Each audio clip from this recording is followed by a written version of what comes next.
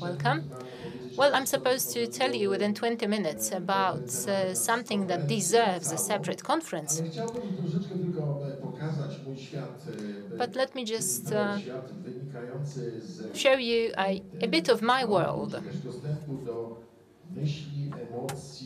which is about thoughts, emotions, and internal conflict of people addicted to pornography.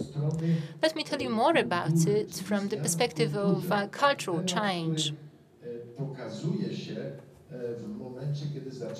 This is a topic that's frequently raised when you start analyzing what happens inside the minds of pornography-afflicted people.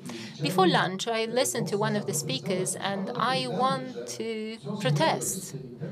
Because we had, well, what's so bad about this internet? Well, once people, well, the whole families were watching TV, now they are watching their smartphones. So what's so bad about it? Well, there is a lot of bad about it.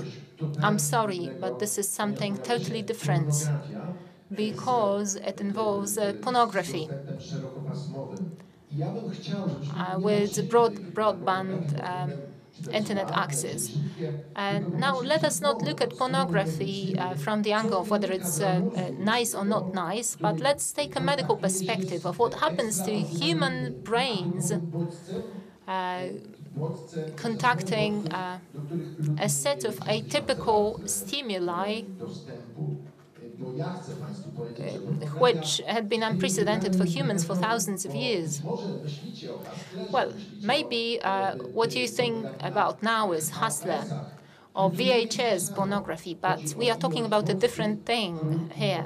We are talking about a vast number of stimuli within a short time span. It evokes changes in the brain, resulting in what I might call a chronic brain condition. How does it influence an individual and the society? How will it influence the culture?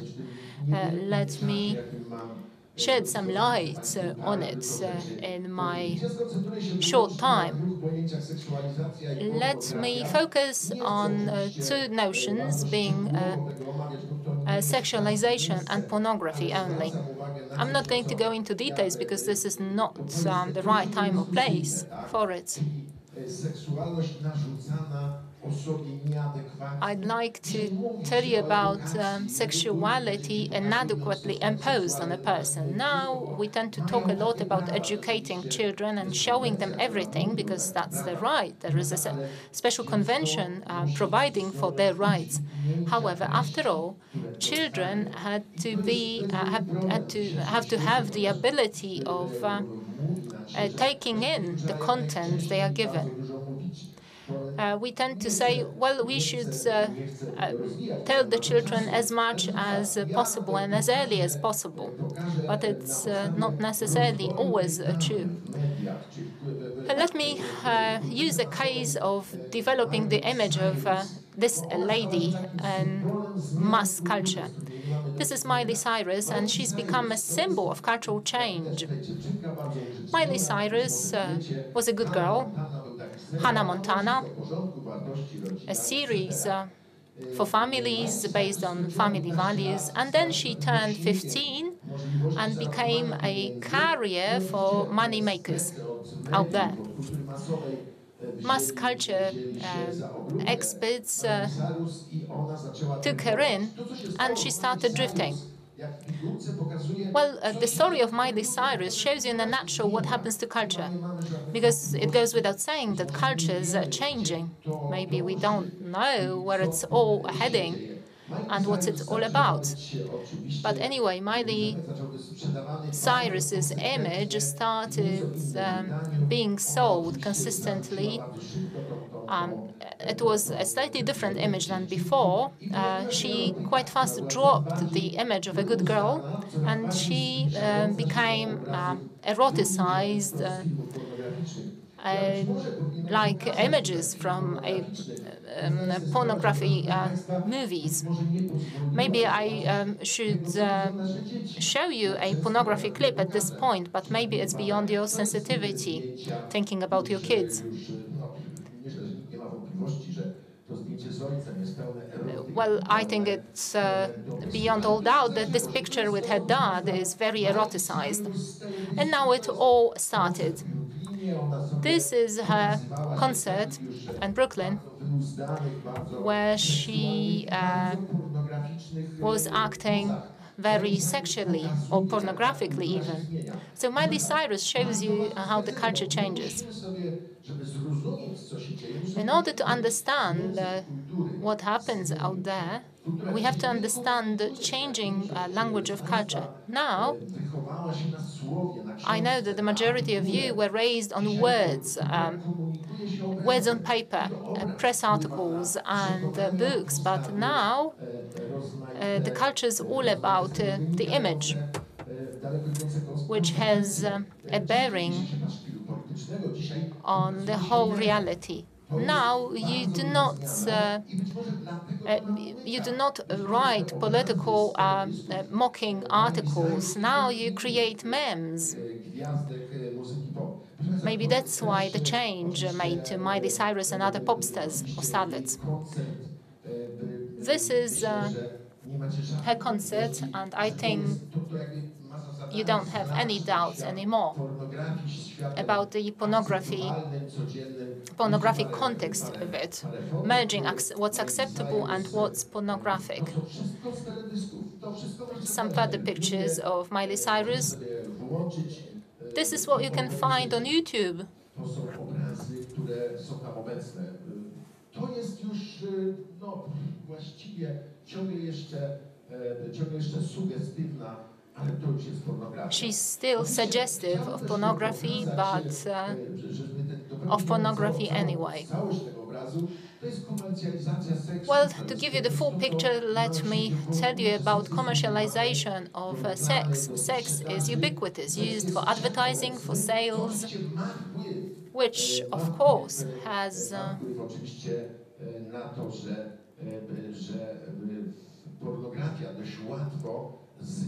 bearing on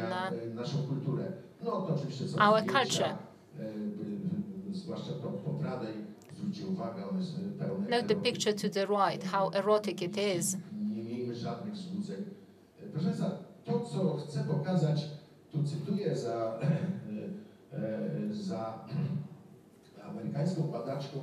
Now let me quote the American researcher of pornography, Janet Nice.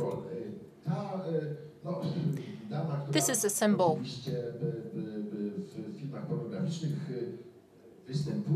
This is an adult movie star. And she said, it seems that currently girls arrive at the film location ready for porn. So, well, but what does it mean to be ready for porn? Who of you sitting here can imagine just entering the film location and starting to play porn? What does it mean being ready for porn? It's about being ready to arrive, undress, and start acting.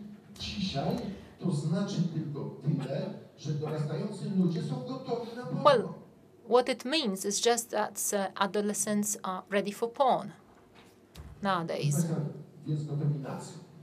So ready for what?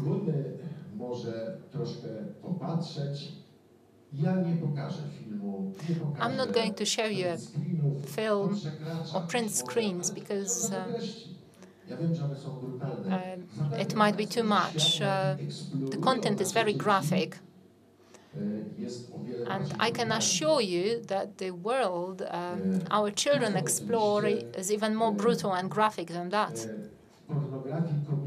In pornography, women are referred to as.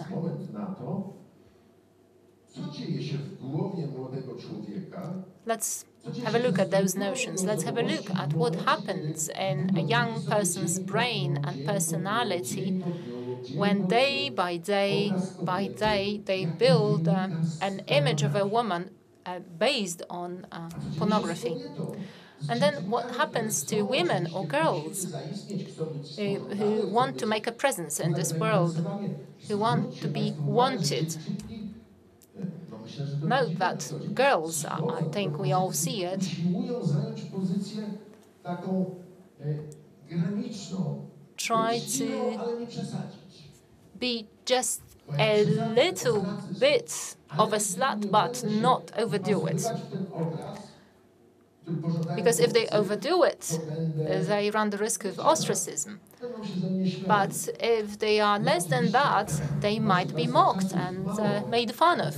Well, we have not enough time, but let's leave this topic for a while. I think you have no doubts anymore that it's a brutal world, a world of contempt for humans, a world of contempt for interpersonal relationships, devoid of love and being with others. The future, well, ladies and gentlemen, pornography is being escalated, it's changing.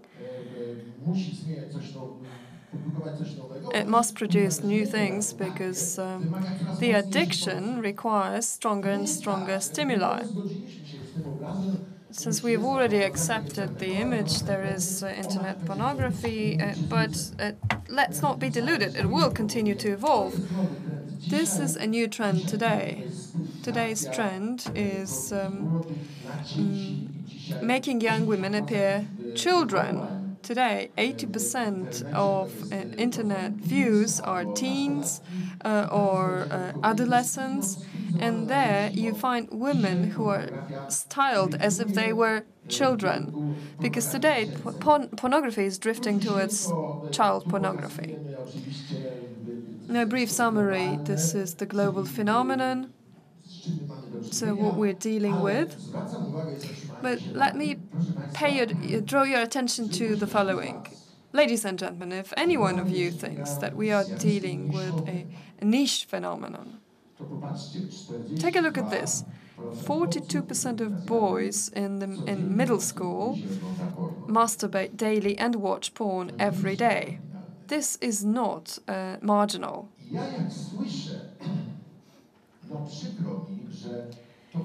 When I hear this, I'm sorry to say it, but when I hear that there are new programs being established in order to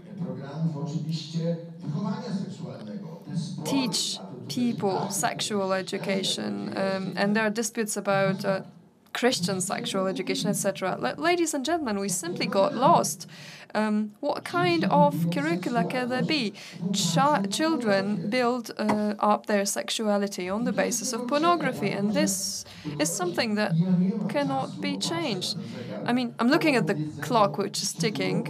I don't have time to tell you exactly what happens with personality, what happens with personality structure if they are brought up with the use of pornography, what kind of implications that entails.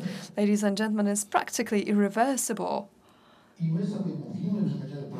And we're talking about creating curricula or programs. It's a joke. Children need to be detached from pornography now. Well, they have the right of choice, people say. Well, ladies and gentlemen, it's as if we were giving out leaflets. You cannot use drugs with one hand, and with the other, you would found a cocaine shop at school. It's as if we established effective programs for children to refrain from drinking and at the same time sell little alcohol bottles to them with 200 grams of vodka, you know what they look like, the little bottles. The change of perception of the role and social position of women. I don't have time to discuss all this, but let me assure you that this image is horrendous. There is no time, but let me just draw your attention to what I hear from my patients, who, of course, tell me, well, patients don't come to me because they are addicted to pornography. They come because they have to face the consequences. They lose interest in sexual intercourse with another human being, for example. And perhaps they say, well, if they are kind to one another in a marriage, and here I quote a slide of one of the associations. This is a simple addiction. People say, well, perhaps if both of the consorts in a marriage get addicted to pornography, perhaps that it will get better. Don't believe in it. Well, sooner or later, one goes with their computer to one room and the other to the other room with a computer. And then they say, we haven't touched each other for 5 years, doctor. This is how it works.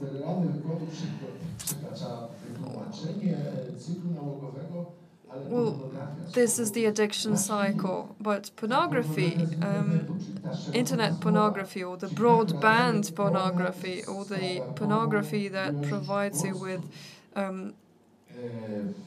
non-standard amount of stimuli over a time unit, that causes changes in the brain. Thanks to brain imaging, today we can even document them.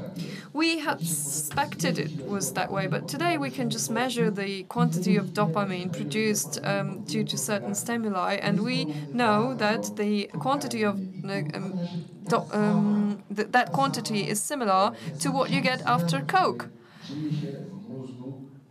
So it's similar. The changes that go on in your brain is similar to the changes in the brain of a cocaine addict.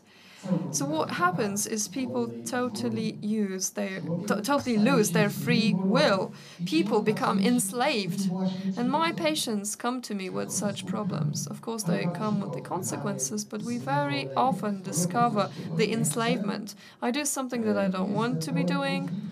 I'm full of inner conflicts because after I finished, after acting out, after a night spent with pornography, because, well, somebody thinks, well, he just watched it and he masturbated himself. No, they do it all night. And in the morning, I am a person who hates themselves, who contempts themselves, and who knows one thing.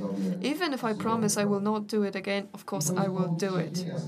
And this is the reason for suffering. That's why people come to my practice. That's why we cannot be deluded as for the far-reaching consequences. This is an image I found on the internet. And I'd like to tell you why we're talking about culture. At the fourth level of addiction, all kinds of activities. From the morning, you need to undertake activity aimed at reducing sexual tension. These people are not monsters. Well, perhaps some people here in this room are addicted. I get a few new patients after every lecture I deliver. This is the truth. But ladies and gentlemen, let's take a look at this. Let's take a look at 42 or 43% of people. More and more people start their adult life with such a formatted structure of their personality. I'm really sorry, 2 more sentences. I know my time is up, but when we talk about personality, we got reminded of the nightmare of the beginning of the 20th century, and this is an unwanted topic. Let's respect diversity, let's respect the others, the otherness. It's something important for everyone, but we're talking about damaging someone's personality when people become rigid, when they become stiff, when their personality doesn't allow them to adjust to the external world, when their reactions are stiff no matter what the consequences are. And this is what pornography leads to. Let's not be deluded, ladies and gentlemen. These people grow up. 42% of boys. Some of them will become priests, some will become judges, some will become teachers, and some just physical workers. And those people will have expectations that the world will change to suit their inside, and not their inside will adjust to the external world. I cannot describe it at the moment. will have to leave you and ask you to imagine what the world could look like in 20 years' time if we allowed ourselves to have a whole generation stolen. Pornography experts, there are not many, in order to earn money for another plane or for another gold watch, Rolex, they have stolen our children and they bring them up in their world of pornography. I will leave you with the question what the world will look like in 10 years' time. Thank you very much.